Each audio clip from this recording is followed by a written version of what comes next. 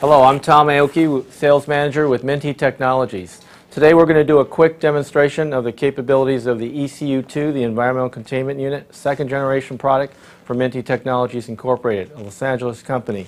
As you can see, the footprint of the unit is very small. When it's physically stored, it's stored in this canvas bag to protect it from any dust or the elements inside of a hospital. It takes a footprint of approximately 6 feet tall, by about 2 feet wide by about 18 inches wide. And in that footprint it will store very easily in any closet or any facilities department wherever they would like to be held for storage.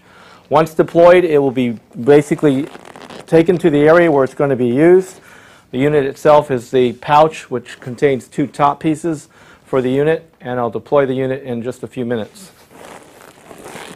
Once out of the canvas bag, the unit itself is held in by a belt which collapses the frame tighter than it would be without the belt. The unit itself is easily deployed with 1 person or 2 persons doing the work.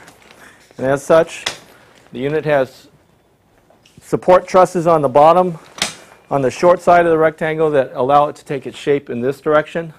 And then following on this side and on the back side, there are 2 long support trusses that snap into place with a firm push down on a center push plate and allow the unit to take its normal shape. Now in this direction, the unit only has to have an envelope attached. We've started to assemble the envelope attachment to the frame itself, and then the unit itself has to be locked in at a certain height. Once having done that on all 4 corners, I'll deploy the rest of the envelope.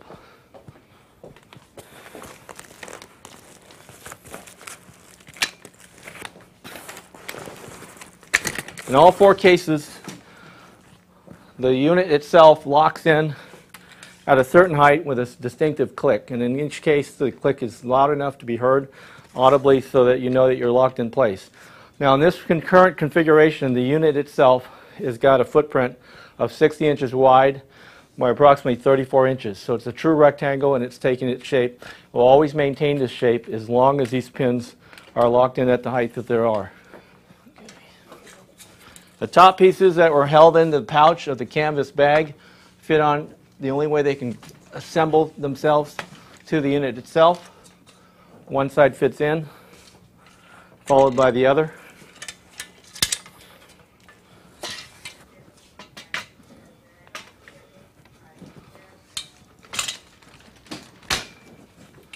And once put in place, each of the side pieces swing over on a swivel gate and lock themselves in to each corner.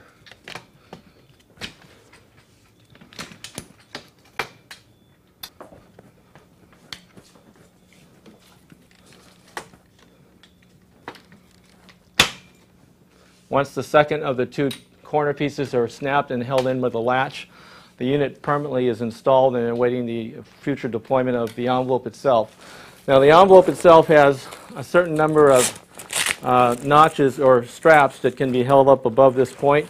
Typically in an 8-foot drop ceiling where we are today in this hospital, we typically will put 4 of these straps above this line here. We can make adjustments as needed to put more straps above this to lift the canvas up of the envelope off the floor if we're going up high.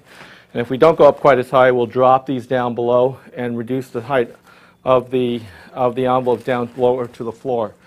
The frame itself can be extended to a height maximally of 10 feet 6 inches, and in so doing it can reach anything from this point where it's at now at this height, which is approximately 5 feet 11 inches, all the way high up to a height of 10 feet 6, and it can go up in 3/4 inch increments all the way up to the top height of its reach. Now once the envelope is itself, the straps are connected,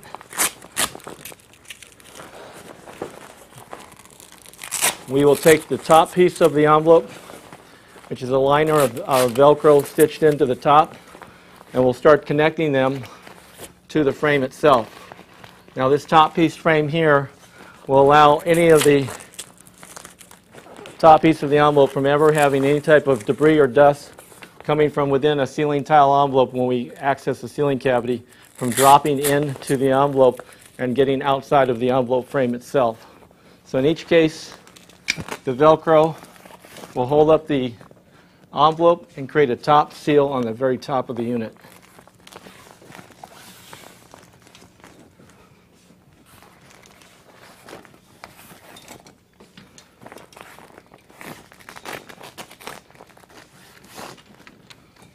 And the last piece is up front. And the Velcro will hold at a very high tension and keep the unit deployed.